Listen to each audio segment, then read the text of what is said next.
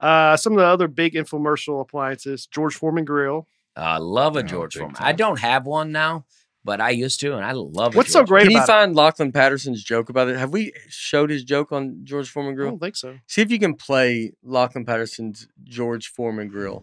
Back in the day, I'm sure all of you, I had a George Foreman Grill. That was everything. That was how I learned to cook. You could tell from the grill that George really didn't have a lot of help with this thing. He just kind of came up with the whole idea. He just walked into an appliance factory. I got an idea for a grill. We're gonna put it on an angle. Let's go. And nobody helped him. They're like, all right, sounds good. Nobody stood up and was like, hey George, how about an on and off switch?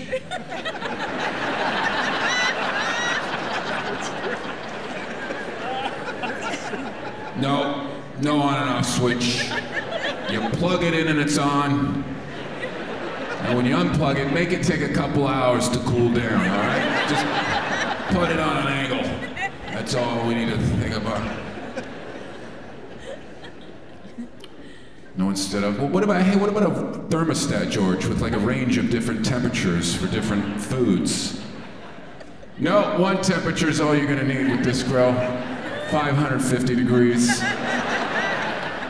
And make it hot on the outside, too. Make sure, in case they want to warm a bun nearby. And put it on an angle. Let's go.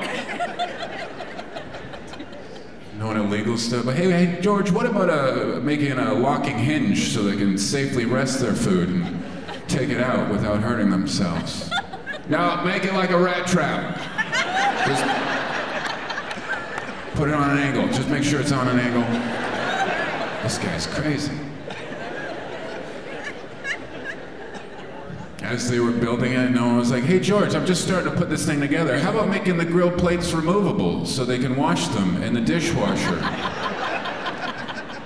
Now, glue them to the frame.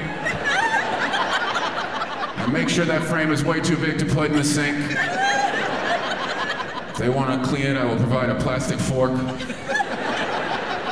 And make sure they can lose those drip trays right away. I want that grease dripping on the floor for the cat. Put it on an angle. All right. He's the heavyweight champ. He must know what he's doing.